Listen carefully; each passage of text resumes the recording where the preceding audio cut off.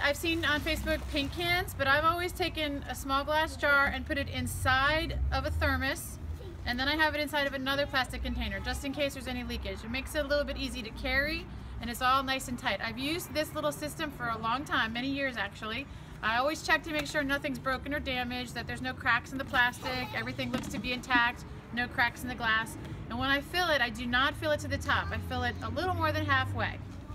And I bring the fuel with me while we're doing the parades so that I can refuel and keep it at relatively the same level.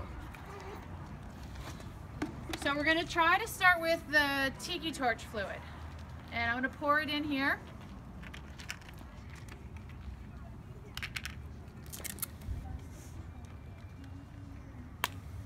Lovely.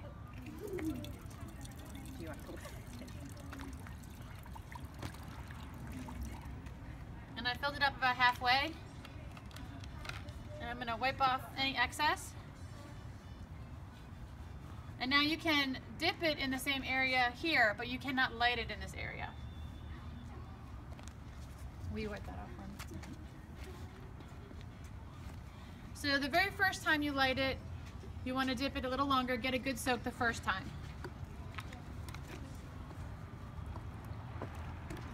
Let the excess drip off for a second.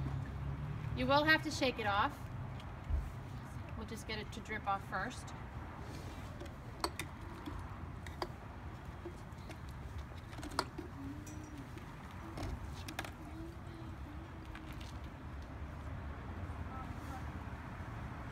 Okay, stop.